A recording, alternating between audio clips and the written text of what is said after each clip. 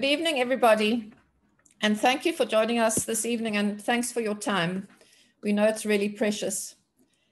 You'll be joining Frans, Leanne, Rashika, and myself, Linda, as we engage you this evening on topics that are close to your heart. I'd imagine they're close to your heart, or you probably wouldn't be online. The story of one's life could be seen upon reflection as a haphazard sequence of events, paradoxically, some more noteworthy than others. The people, situations, or events that taught us lessons that have stood the test of time are often the ones that were most painfully felt or learnt at their origins. Life's lessons can be utilized to grow us or can flit away ephemerally like dust in the wind. A place of learning like ours is one that aims to capture those lessons, to hold on to the learnings that help us navigate the many complexities of adult life, and to shun those things that hold us back or stand in the way of our success, whatever success may mean to you. Learning at institutions like Henley should, amongst other things, be relevant, they should be real, learning should be social, and learning should be thought-provoking. Or the lessons will stay for a while, but very soon exit stage left and move on. As adults, we learn best when we see the relevance of something to our lives. If I'm a pilot, I need to know everything there is to know about the instruments that keep us in the air. And I need to remain constantly abreast of all the safety mechanisms and processes that will allow me as the pilot to react in the correct way should something unforeseen arise. I may not pay such careful attention to lessons on a topic that would not add to my toolkit. We learn best when we see something as relevant. That's my first point. Secondly, the Navy uses a simulator to teach vital lessons before its cadets are allowed to be part of the real thing. Learning needs to be as close to whatever that real thing is as is feasible. A textbook can show us wonderful theories and teach us of instances when people learned a new skill or managed a situation that was new to them. This, however, is a few steps removed from our reality. We learn best by doing and by repeating the doing and then reflecting on the repetition of the doing. It's when we fumble and have to start over or are led to think of a different way of doing that we really commit the new pathways to memory and can draw on them when we're needing them in the future. I'm sure you can recall some of the harder things you've learned. They're often the ones that really tripped you up or made you incredibly uncomfortable for a while. We learn too, thirdly, as we engage with others socially. Collective minds often give rise to new thoughts, as you will have seen in teams that work well together. Really understanding another's perspective is critical to personal and business growth and collaboration. And we need other people in order to understand their perspectives. We often have the mirror shown to us by others as we react to behaviors we don't like in ourselves. Learning socially helps us navigate our daily work lives. Very few of us work entirely alone. And lastly, when we engage our brains, i.e., when we provoke our thoughts, we create new neural pathways that allow us to broaden our thinking and to make better sense of our surroundings in order to make good, solid decisions and to take effective and efficient action based on these decisions in our organizations and oftentimes in our homes. Why am I saying all of this? Well, because at Henley, we understand a bit about learning, and we constantly engage in debate about what works well and what we should stop doing, as it no longer serves our audience or our changing landscapes. In this hour of the time you've afforded us, and thank you for that, we aim to give you a taste of the way we like to do things around here at Henley Business School, Johannesburg, Henley, Africa. To invite you into our world for a while and entice you to take up the learning baton once again, or possibly for the first time. Frans van der Colff will be engaging you in the art of storytelling, of which he is a master. As I mentioned at the outset, it's very often through lived experience or stories upon which we reflect that we construct our reality and decide what to use or decide what to lose moving forward. Leanne Naidu will pick up the baton to show how these stories, anecdotes, or experiences aid us in our thinking practices. and Rashika Padarath will pull it all together and engage you and the rest of us in the Q&A process. Frans and Leanne are adjunct faculty members at Henley, and Rashika runs our open undergrad division. I head up executive education and learning experience at Henley. Please sit back and enjoy what is left of the 60 minutes. Over to you, Frans. Thank you, Linda. And as Linda said, we learn and we understand learning at Henley, and that is where we give people the information, and often through stories. I think it's very important that we understand that the story is such an important part of the African history, and that the story is such a great way of learning. The story is very powerful, and throughout the history of Africa, the story has been used to pass on cultural and philosophical beliefs about Africa and about the people of Africa. I would like to just share with you a little bit. If we go back into the history that we should be grounding ourselves in, and this essentially is Henley Africa, and therefore it is about learning in Africa and learning that is applicable to the continent of Africa, and that's where the story becomes so important. If you look at our history and we go way back, you will see that throughout the kingdoms and the civilizations of Africa, and we talk about kingdoms like Axum, we talk about even earlier the kingdom of Kush and our famous goddess of Isis. In Axum, it was the Queen of Sheba. And then later on, we look even much closer at the kingdom of Zimbabwe. But throughout all of this, it was about wisdom. That was what it was all about. It was about learning, it was about wisdom, and it was about productivity. And this is contrary to the later beliefs, because when people came to this continent, many could simply not accept that there was this rich history. And of course, it's always, the history was told in the written form, which is different to what we had more in the oral form before. So if you look at, if we go back to Timbuktu in Mali, where we had the great Mansa Musa, he would have stood out for wanting all these people in the kingdom to be knowledgeable. That was his big thing. He brought wise people from all over to come and talk to the people of Timbuktu. There were even libraries built there. And it was about people being able to go down the street, people being able to learn. But more than the manuscripts they had there, and it's the fascinating story of Ahmed Baba, when they asked him, "How many manuscripts do you have, sir?" He said, "Well, I have a very, very small library." And he was based in Timbuktu. "I only have 1,600 manuscripts." And this was in the 1300s. So that is the history of our continent that we so often neglect. And that is the history that we need to look at. But that is all through, came up to us all through storytelling. And I think it is so important that we remember that it was the wise people in the villages that told the stories, and the elders. And of course, mostly it would have been the grandmothers.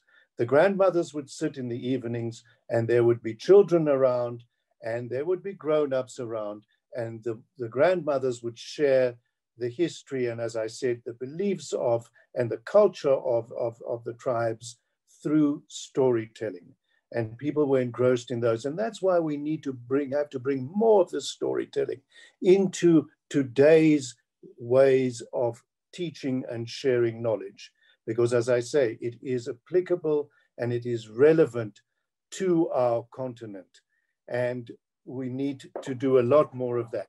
So it was also believed in our history and the history of Africa that nobody was ever born bad. You were born good. But that your ancestors and your elders had to set the example. And they had to set the good example. And if they set a bad example, it was then that somebody picked up bad habits.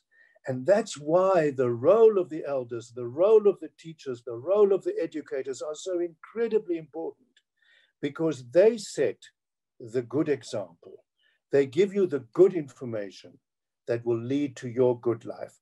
And that is why the education and the process that we follow at Henley is so important because it is about the good education. It is about the good example. It is about giving you the right information for you to then be able to run your business properly or do what you have to do, what you're doing at the end of the day better. And it is all, as I say, through the story.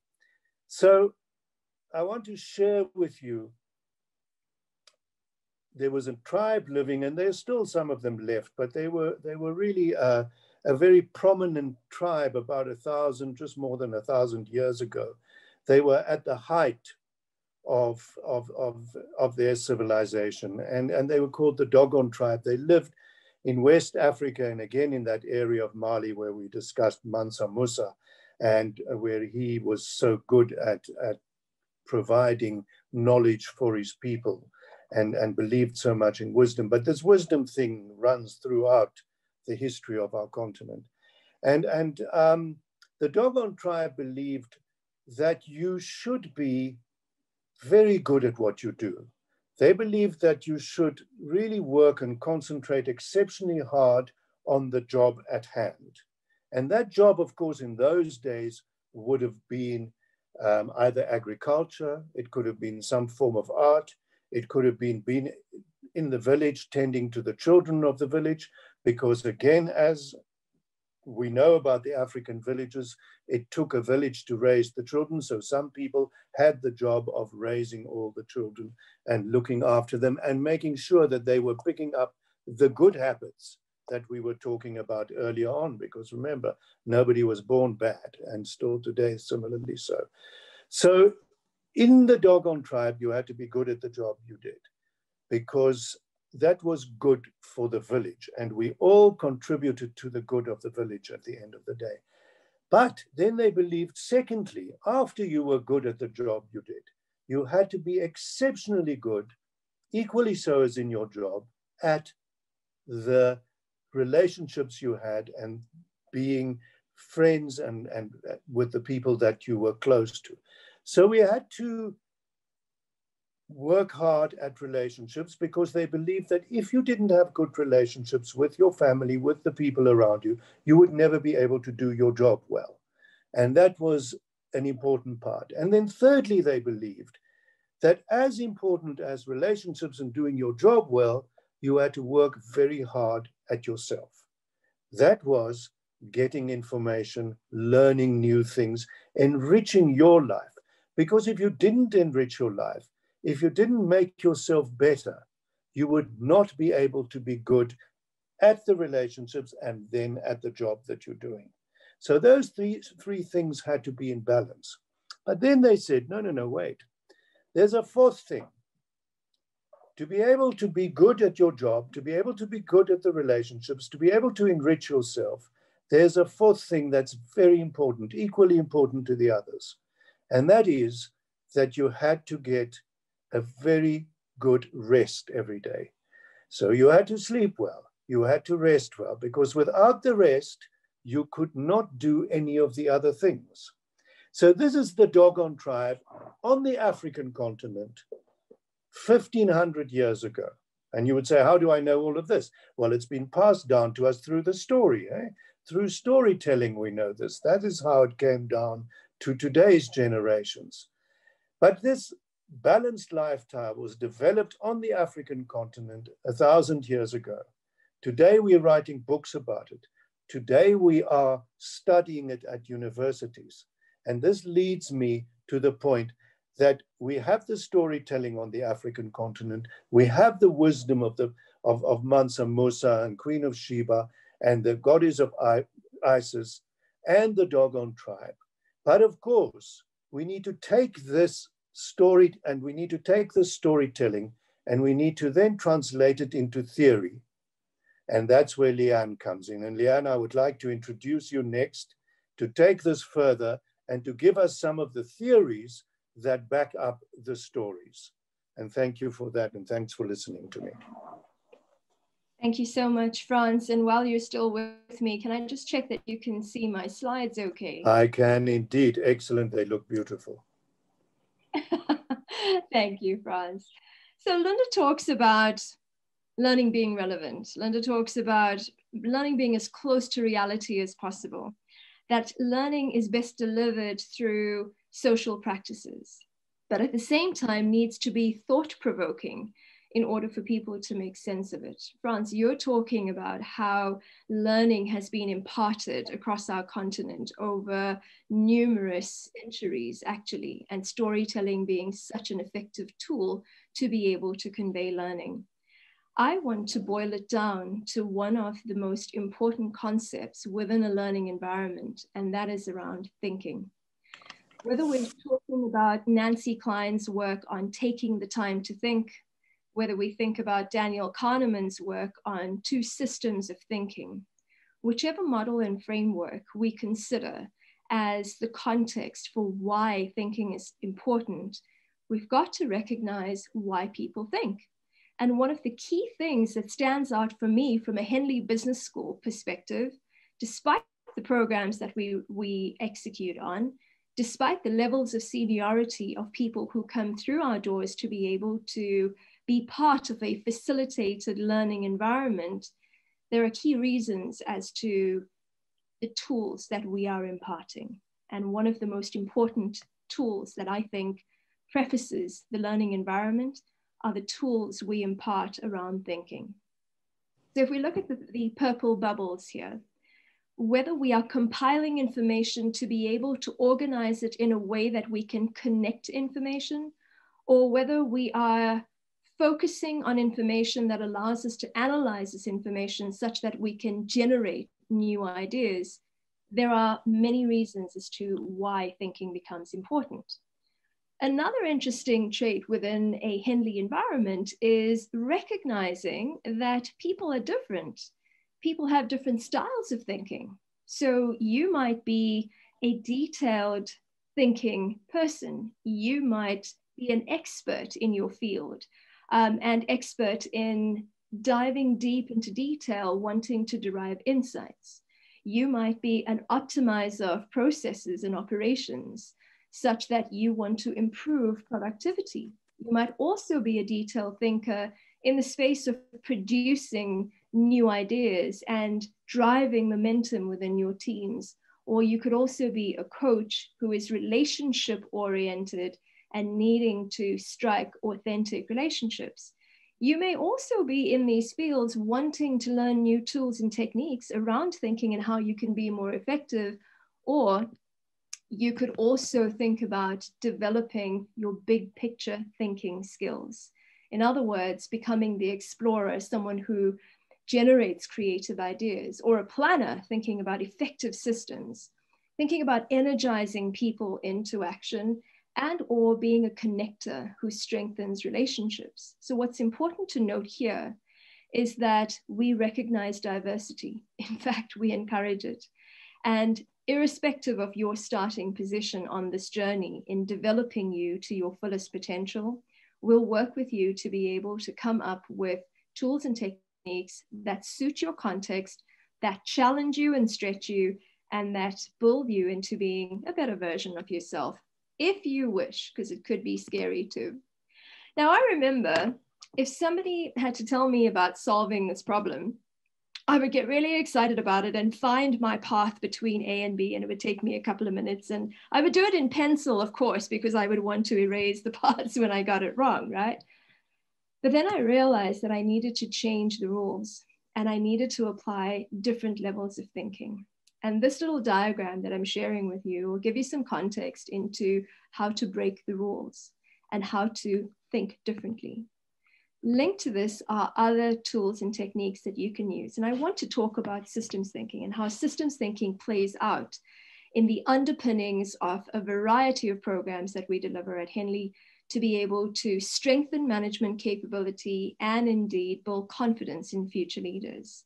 Now, if you look at the 2 pictures on screen, you might look at it in a literal sense as disconnected dots or a part of a jigsaw puzzle. However, once you are exposed to systems thinking tools, you will get to see the interconnectedness of the dots. You'll get to see that the jigsaw puzzle piece is part of a bigger picture, But most importantly, as you join the dots and as you complete the picture, it's important for you to recognize that there could be different patterns in how you choose to complete the picture. And those patterns are entirely dependent on you. At the same time, as you learn systems thinking tools, it would be easy for you to apply linear thinking and not see the circular references or the need for you to reflect on some of the decisions and assumptions that you've made. You might choose to deep dive into disparate points of data and not see and synthesize the whole in its entirety. Consequently, you may classify and cluster information in silos and show no emergence of new ideas. And you might look at something in isolation without sensing the relationships in there. All of these concepts linking back to what Linda and Frans have shared with you so far. Imagine leaving a program with more than just short-term memory of a subject, but having a lifelong skill of how you can think differently, understand systems in which problems exist, and apply creative problem-solving techniques to some of life and the world's most complex problems. Imagine what your life would be like then. Imagine what would happen if, as you plan your life and anticipate where you think you will end up in future, classic graph that you're looking at on screen, progress over time. My life is predictable if I were to take these steps on the dotted line. But what if life happens and brings a whole lot of disruption to you? Would that be a surprise to you? Or would that actually be something that you would see as an exponential growth surprise factor? What's the possibility of you ending up somewhere better, greater than you had originally planned and initially envisaged? What would your life be like then? You see, with COVID being the way that it is, with lockdown and the challenges that we're experiencing, the fourth industrial revolution, think tanks that I'm involved in, planning for the fifth industrial revolution, having visited Huawei in China less than 18 months ago, 5G is old news. 5G is old news. We were exposed to thoughts around 6G, 7G, 8G, and I hate to admit this, but I couldn't fathom what 9G and 10G actually means for us as a society.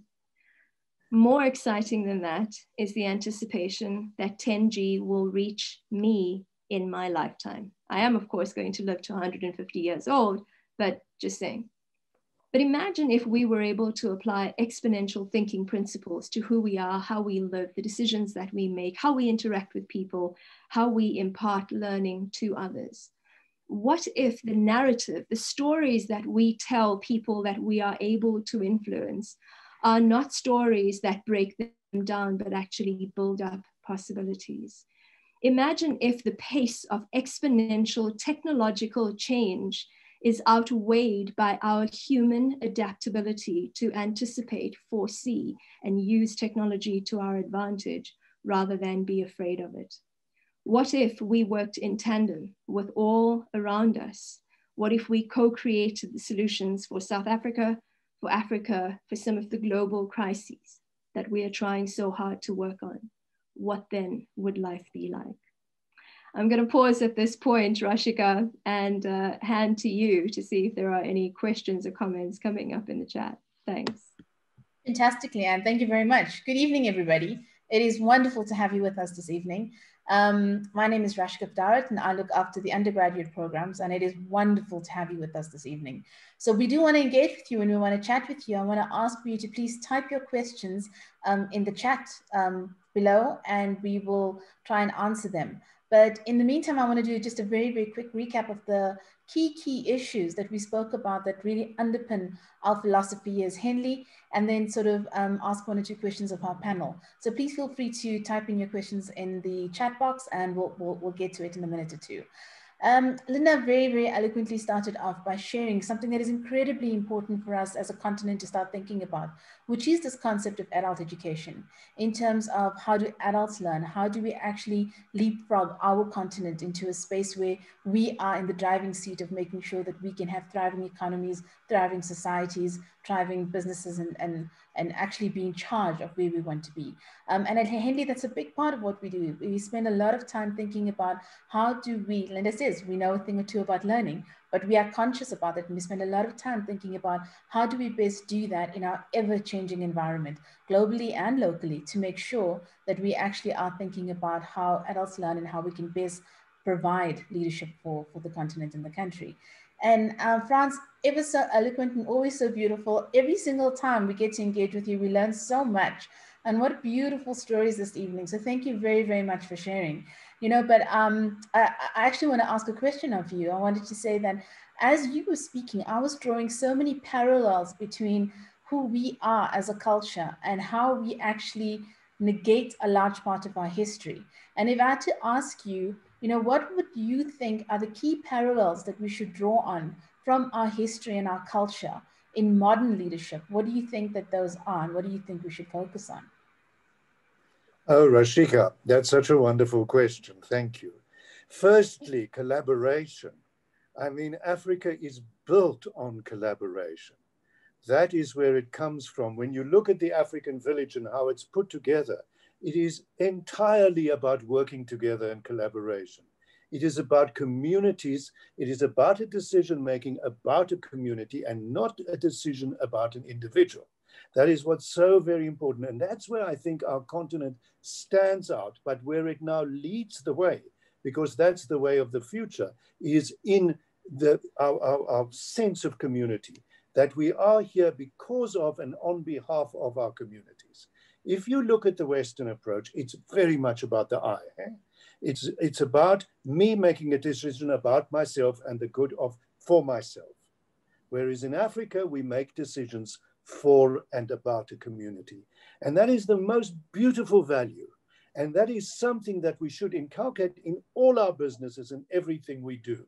It is very much where the future is going to. It is what people are writing about, collaboration and co-creation. That comes for thousands and thousands of years on our continent. And that should be at the forefront of everything we do in education. Are we considering the community? And that goes about everything that we want to do today. In what we do, in the business we put together, are we considering the community? And are we collaborating? Are we doing and practicing shared value? Shared value is an ancient African concept. It's nothing new. It existed in every African village. And those are my answers to that, Rashika. I hope that helps. That is fabulous, fabulous. And you know, you're absolutely right. I mean, our cultures are embedded in collaboration and cohesiveness, yes, and working together. You know, you are a wealth of knowledge when it comes to the continent. And I wanted to ask, do you have an example or two for us where this shared value actually happens in practice? I mean, I know you've, yes, traveled extensively and you have many, many experiences. Are there one or two stories that you're able to share with us so that we can actually understand that from a practical perspective? There's one I would really love to share. And there's a great friend of mine and a wonderful man called Father Anselm. He's a pastor as well. And Father Anselm lives in the Niger province in Nigeria. And he has a business called Pax Herbals, and they export, they manufacture, they grow herbs, medicinal herbs. Now, this again is our old African tradition. It's the herbs that we grow as medicine. And he is now exporting because it's a health thing as well. So he's exporting to America and Europe too. But when he started this, obviously he was growing himself, and then his business exploded and he needed more product. So he decided that he's going to get the farmers around him to supply to him. But he thought rather than them just being suppliers, he's going to make them shareholders in the business. So today he has about 1,000 farmers in the nearby area growing herbs for Pax Herbals. but they are all part of the management of the company. Once a month, he has a big management meeting. All the farmers come together and they discuss the future of the business. They discuss the needs of their customers. They discuss which herbs they should maybe grow less of, which they should grow more of. And I've been very privileged that I've been there to see this. And it's absolutely this wonderful business with all these owners there, all giving input. And at the end of the day, it is the ultimate collaboration, is it not? It is about bringing your shareholders and your stakeholders into your company, your stakeholders into your company, and them being part of the decision-making process. So he's not only made his company better, but he has also enriched all the lives of all the farmers around. They are now doing better. They are part of this business, but it is taking it back to the old concept of the African village, where we all work together for the good of this company. And he consults with them all and he talks to them all, and they feel free to add and to give and add their knowledge to it. And it's just such a wonderful example, Rashika, of shared value, of collaboration, of doing things together for the good of a community.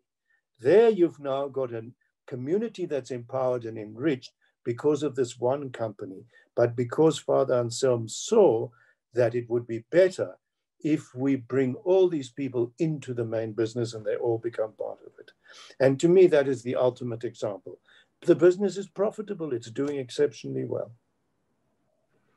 What a wonderful story. Thank you very much for that. And you know, that's so apt. If we think about the last 2 years that the world has actually been through, everyone is reconsidering what is actually important in life. Issues like our economic systems, capitalism, yes. All of these things are now being, thrown up in the air and rethought through and or being debated. And we often forget that we should actually look into ourselves, into our past, into our cultures to actually help us think about ways forward that are not necessarily, like you said, only from a Western perspective. And it's wonderful to see that we actually have examples and stories that we can learn from and utilize in leadership and business and practice. So thank you very much. Thank you very much for that, Frans. Thanks, Rashika. And if I can just add, our history is rich with examples of what we can do in future. And it's about collaboration. That's really what it is at the end of the day. Thank you very much. If you don't mind me just adding in here onto the back of what Frans is saying, is we're talking a lot about collaboration. And I think personally, it's one of the things that Henley does fairly well in its human-centered approach.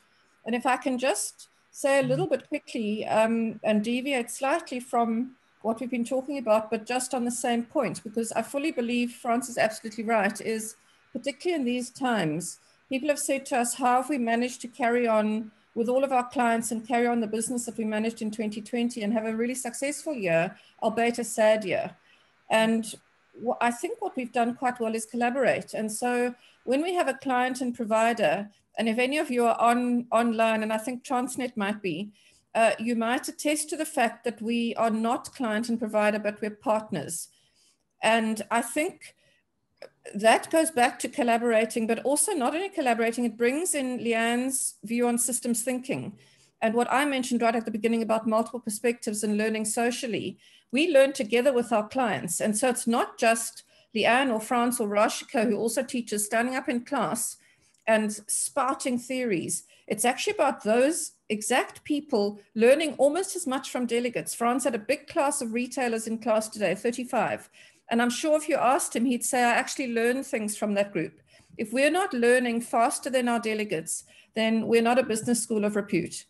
And so I'd just like to back up the fact that we do like to collaborate, and not only with clients, but also with individuals. So if there are any of you online this evening that would like to study independently with us, there's masses of collaboration in a human-centered approach that makes sure, and part of my new role as the head of learning experience, is to make sure that your experience can be as seamless as possible. We're not saying that we don't make mistakes. I'm sure that we do, but we're saying that we try and create a container of learning that allows you to feel that you're set up for success from the first day. And so it's collaboration and people-centered. Thank you, Rashika. Fabulous. Thank you very much. Leanne, I want to check, There was a beautiful question from Valantia in the chat. Did you have a moment to have a look at it? Are you okay to respond to it? I'd love to hear what you say. So Valantia is asking, how should corporates worldwide start to include exponential thinking? And before we even talk about exponential thinking, let's talk about what corporates, and I'm generalizing hugely here, and I'll make a distinction shortly. But let's talk about what corporates are occupied with or preoccupied with at the moment.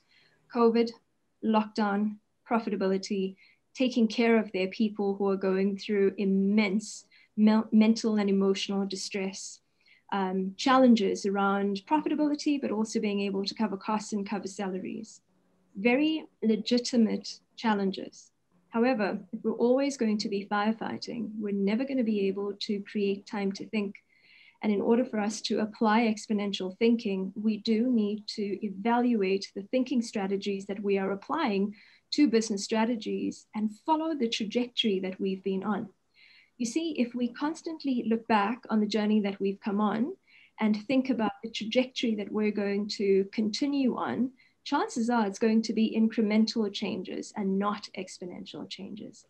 Very often an event like COVID is an accelerator, but sometimes it could also be a detractor from the opportunity of applying exponential thinking. So I want to encourage organizations who are legitimately trying to firefight the challenges that COVID is presenting itself with, is to also seek out the opportunities. Now, what do we mean by exponential thinking?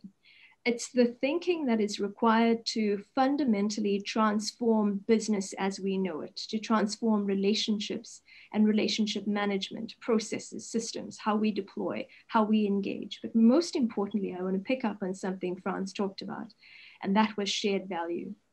You see, if we're always going to be driven by profit, then we're going to be making survival-based instinctual decisions that are going to be short-term in nature and not sustainable.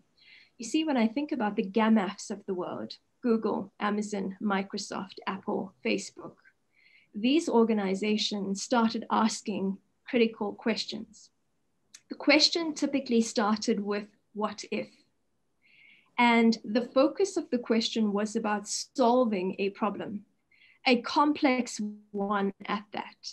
The consequence ultimately eventually would be profit, but the motive was not profit. The motive was to solve a major problem in society, in the world, in business, amongst people, amongst users. And most times it was in service of something greater. So when we talk about exponential thinking, it may sound like a sexy term, but there has to be something more substantive in the thinking that goes into why would you want to apply exponential thinking? So to answer the question of how does an organization do this, evaluate the journey you've come on and the decisions that you've made and how you've come about making these decisions. Challenge yourself hard if you're just tweaking around the edges and doing more of the same, or whether you're really challenging yourself to transform the nature of the business. Every time you see a threat, try to find the opportunity in that threat and don't settle for minimizing the threat or managing the risk and mitigating the risk associated with that threat. Seize it with both hands, take the time to think, use Frans's suggestions and Linda's too around collaborating and co-creating. I was with Dr. Eddie Obeng on Monday, and he said, walk towards the fear. And yes, it's scary, but walk towards it anyway. Because underneath that fear, underneath where that dragon is sitting, bearing fire down on you is where the treasure sits. And I think those words will always stay with me, that it's not going to be an easy ride, but hey, no one said it was going to be. And for us to really challenge ourselves, Linda was talking about those new neural pathways, and that's painful and that takes time to do, but it is so worth it in the end. And we need leaders who are courageous enough to challenge the status quo, to come up with these new radical ideas and to start asking questions that start with, what if? Fantastic. That is so much food for thought right there. Thank you very much, Leanne. That's fantastic. I want to go back to Frans, and I want to say to Leanne, there's a question that I think Linda put in that Janae has asked, and I'm going to ask you to respond to that. But before we do that, Frans, there's a question that Jayesh has put in for you specifically. Can you see it? Are you able to respond to it? Do you want me to read it to you? No, it's fine. I've seen it. It's about how the lessons for COVID. So I think, you know, the essence of the African village, and I'm going to go back to that. And when I say the African village, I mean throughout history and what is important on our continent, is about respect for each other. We show the utmost respect, and especially for the elderly. The elderly are revered in the African village. Those are very important people. We don't send them off to old age homes. We keep them in the community because we learn from them, and they are there to spend time with their children. If you go to any young person anywhere in rural South Africa or on the African continent and ask who is the most important person in your life, 9 out of 10 times they will say my grandmother. And I've tried that, and you can try it too, because that is the source of knowledge and love. So yeah, so in COVID, we need to have respect for each other and for the elderly. Then we'll wear our masks. We will make sure that we adhere to the rules that will keep COVID at bay. But it's important that we see it as the community, and we make the right decisions for the community about COVID. And that is why that history of the village and the values of the village is so important. It will make us look after each other, tend for each other. It will make us respect each other, and therefore we will not do things like go to big raves where we spread the virus, because it will harm our community. It will harm our village, and I think that is essentially where the important approach lies, and what we would have done if we were in the village, and what I think we should be doing today. And those are the lessons. It's basically about respect for each other. It's basically about caring for each other and looking after each other. It's back to the Dogon tribe and the relationships. It is about those. And I think that is what is so important, that those are the lessons that the history of Africa tells us and teaches us about COVID. Let's respect each other. Let's look after each other. Let's make the decisions about each other, and that most certainly will help us through this pandemic.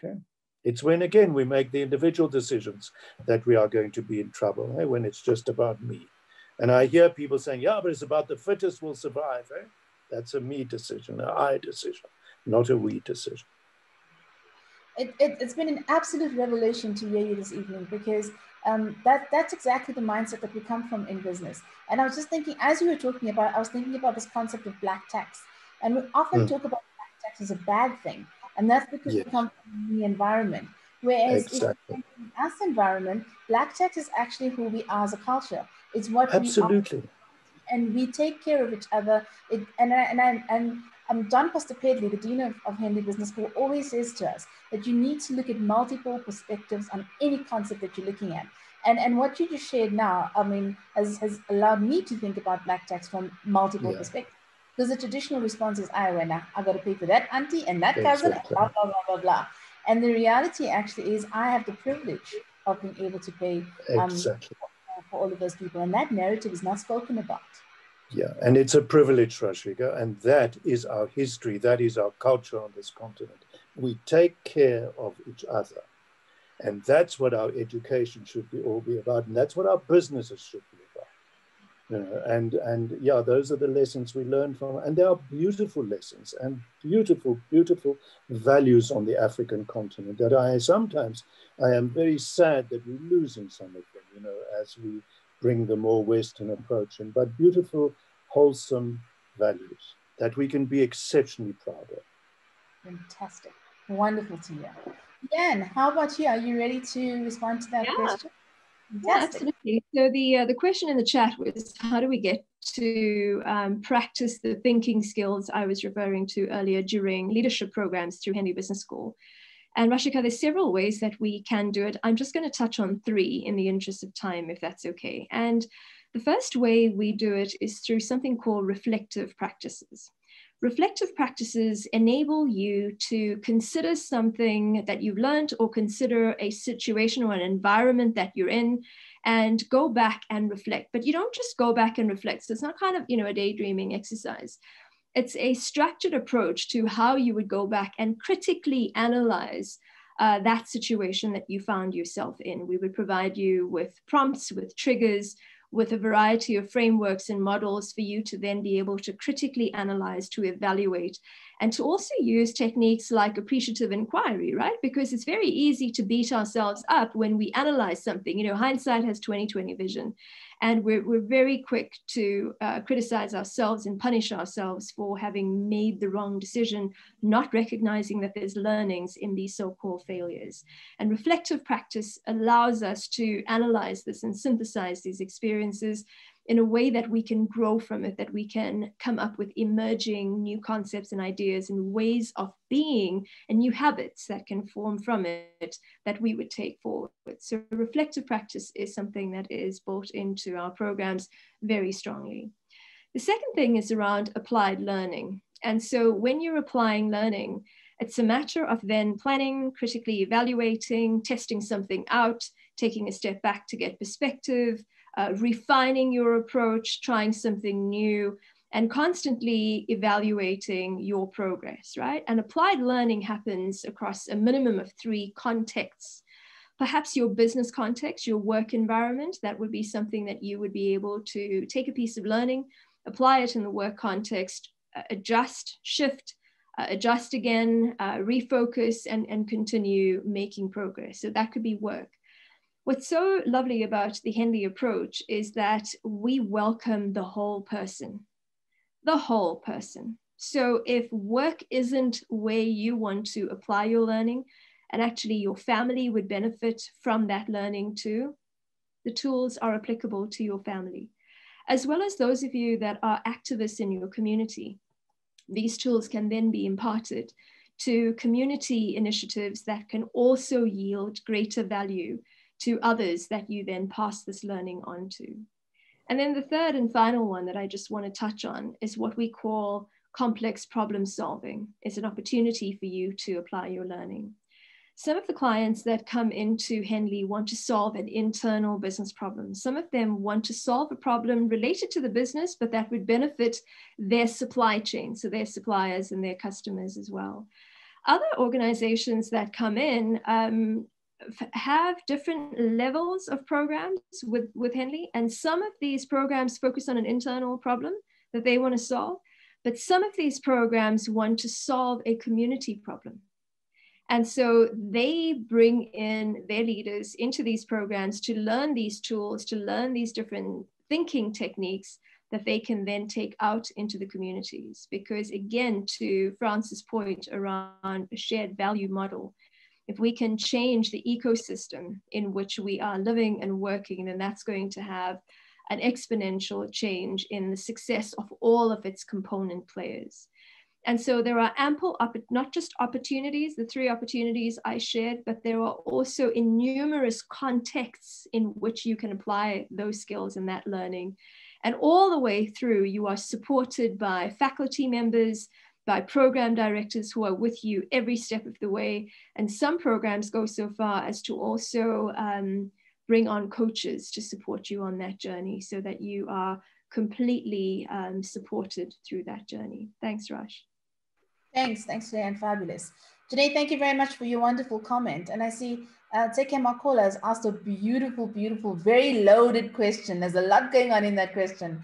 And because there's so much in that, and it's such a valuable question, I actually am going to ask all 3 of our members to actually respond to that as part of your concluding statements. We have, I think, about 8 minutes left. So in response to Teke's question, please speak about it from the angle that you've been talking earlier today. And then I think also share your concluding comments as well. Linda, are you comfortable if we start with you? Sure, thanks, Rashika. So when I was reading the question, my mind immediately went to Desmond Tutu, whom I've had the pleasure of working with in my lifetime. And on my wall in my office, which I haven't seen for a year due to being locked down in Cape Town, I have a statement that says, don't raise your voice, raise the level of your argument.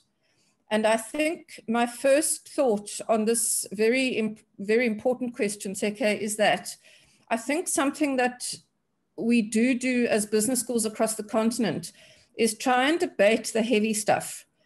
Our dean and people I used to work with at UCT in my previous place of employment they used to say, if you can't debate these kinds of things at a university, where can you?